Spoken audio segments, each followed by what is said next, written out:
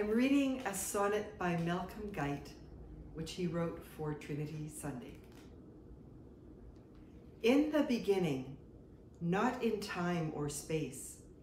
but in the quick before both space and time, in life, in love, in co-inherent grace, in three in one and one in three, in rhyme,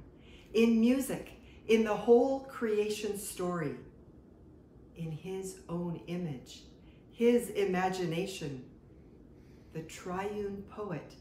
makes us for his glory and makes us each the other's inspiration. He calls us out of darkness, chaos, chance,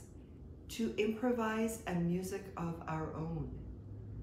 to sing the chord that calls us to the dance, 3 notes resounding from a single tone, to sing the end in whom we all begin,